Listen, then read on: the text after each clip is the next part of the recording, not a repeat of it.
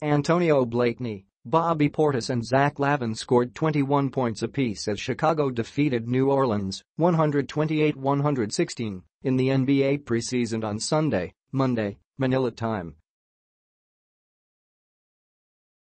The trio combined to make 24 of 42, 57%, from the field and 14 of 14 free throws.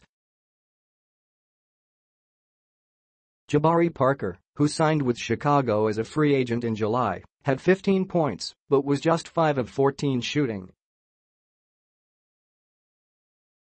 Kris Dunn added 12 points and rookie Wendell Carter Jr. scored 11.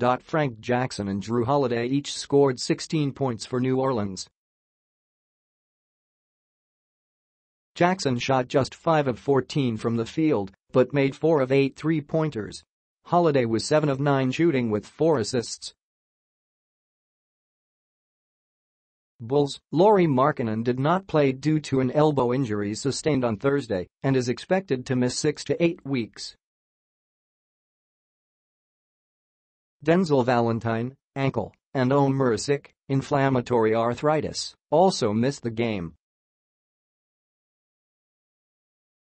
Chicago made just 4 of 18 from three-point range but shot 49.5%, 49 of 99, from the field.